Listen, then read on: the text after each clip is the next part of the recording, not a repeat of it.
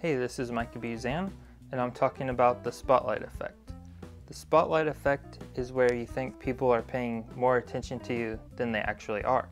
An example would be if you said something that was kind of awkward in a group of people, and you suddenly think everyone's thinking about what you said for the rest of the whole night, and the day after, you think everyone's still just thinking about it.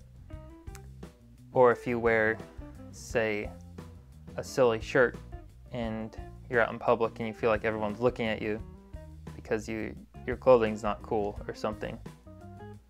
But in reality, maybe people are silently judging you in their minds. But if they are, it's probably only for a fraction of a second. Because in reality, most people don't really care about you enough to just think about you all the time and think about the thing that you think they're thinking. If someone looks at you, your first thought is that they're thinking something about you. But to that person who's looking at you, their first thought is that you're thinking something about them. See, we're all hyper-focused on ourselves. We're all the main characters of our own life stories. So it makes sense that this would just be the default mode of the brain, because the brain is designed for self-preservation and survival. It's designed to see threats and figure out if it should flee or fight. The trick is separating fact from fiction. Like what's reality? What's the reality of the situation? The reality is that attention spans are short. Most people are just worried about themselves, and in reality, people are not thinking about you as much as you think that they are. So it's a big relief to realize that